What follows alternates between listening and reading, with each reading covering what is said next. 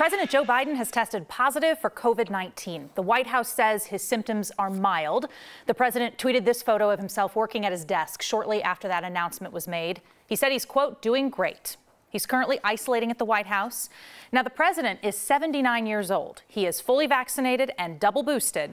White House COVID response coordinator Dr. Ashish Jha says that level of protection is the main reason why the president's symptoms are mild.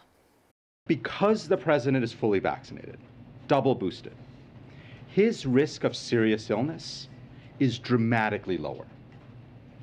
He's also getting treated with a very powerful antiviral, and that further reduces his risk of serious illness.